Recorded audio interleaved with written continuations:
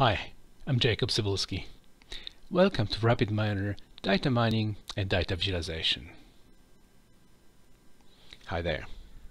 In this lesson, we're going to generate some of the standard statistical plots useful in understanding data. In the previous lesson, we calculated some statistics using aggregate function. What if it's not enough to rely on point statistics? Let's simply create another path from the multiply function. So we just create another leg of this. So we simply get the data through without any manipulation and aggregation. Let's run it.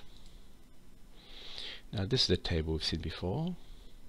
Can we create something like a box plot? Indeed we can. We have a box plot called quartile plot, and we're going to plot student results G1, G2, G3. Unfortunately, the colors are not explained at the top of my chart. This is a bug in my particular software installation. Okay, so here we have a box plot which basically shows all the important aspects of the statistics we're trying to generate before. So for G1 we can see we have the median value, the first and the third quartile. We have the minimum and the maximum. Actually those whiskers are not minimum maximum. They define the group or the boundary beyond which we have outliers, the values which are very, very far removed from the main group of the values.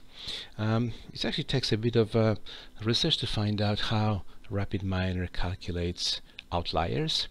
For example, in many of the statistical books, you can rely on so-called two-keys test. That means the outliers lie beyond 1.5 distance from the interquartile range.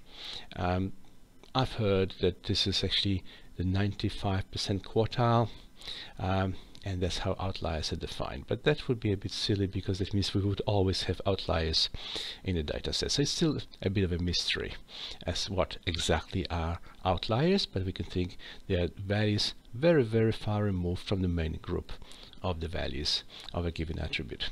So here's a picture. It actually shows you in a very simple way how the distribution of marks in G1, G2 and G3 differs in this particular sample.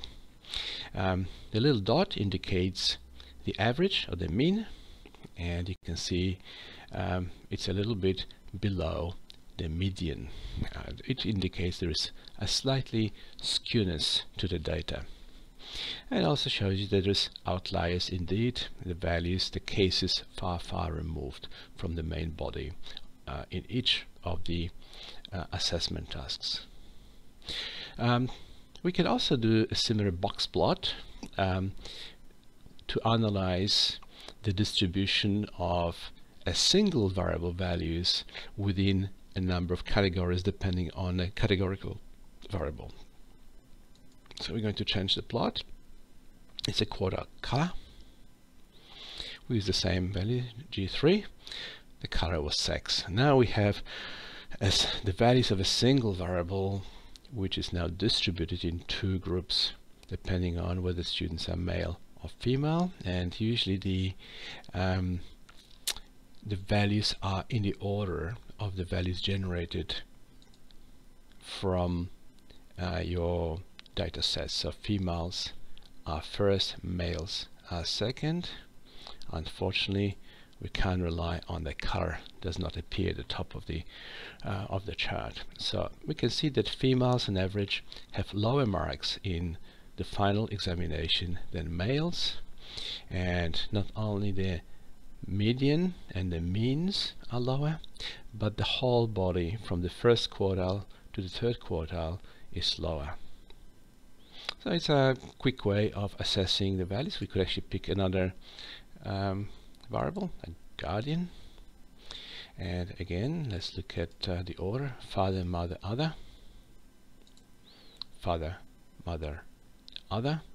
And you can see that when children do not live with their parents, they usually achieve much lower results on the examination in the schools in maths.